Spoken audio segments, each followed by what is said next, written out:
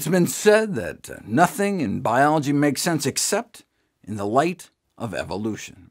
The known genetic contribution to obesity may be small, but in a certain sense you could argue it's all in our genes. The excess consumption of available calories may be hardwired into our DNA. We were born to eat. Throughout most of human history and beyond, we existed in survival mode in a context of unpredictable scarcity, so we've been programmed with a powerful drive to eat as much as we can, while we can, and just store the rest for later.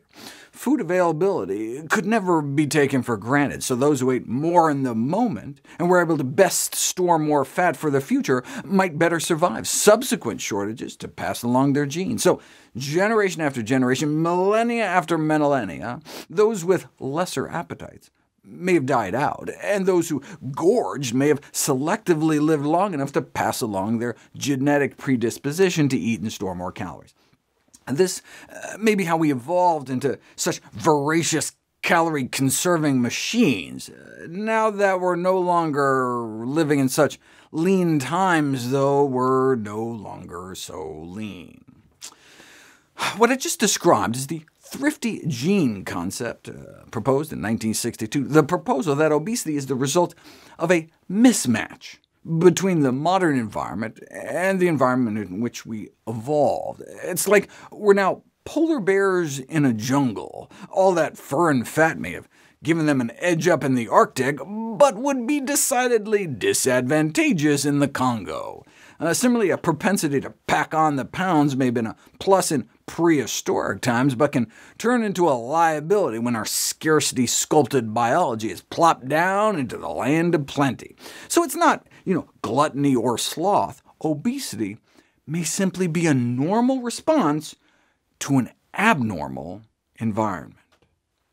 Much of our physiology is finely tuned to stay within a narrow range of upper and lower limits. If we get too hot, we sweat. If we get too cold, we shiver. Our body has mechanisms to keep us in balance.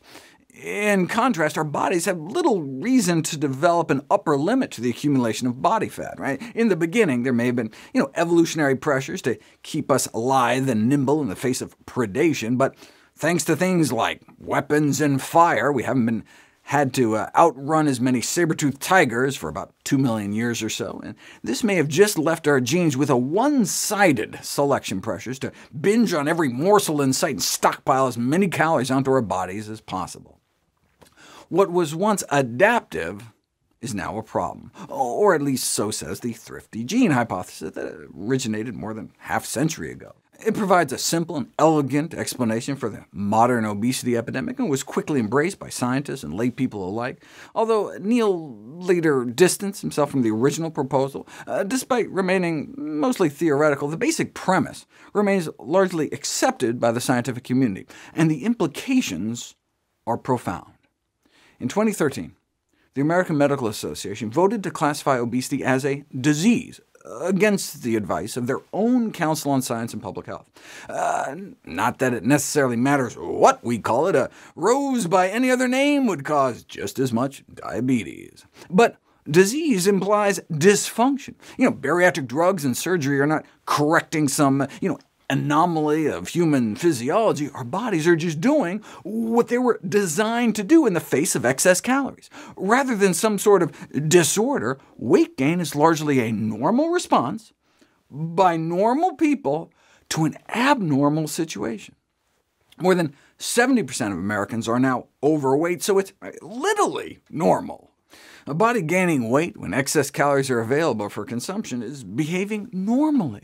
Efforts to curtail such weight gain with drugs or surgery are not efforts to correct an anomaly in human physiology, but rather to deconstruct and reconstruct its normal operations at the core.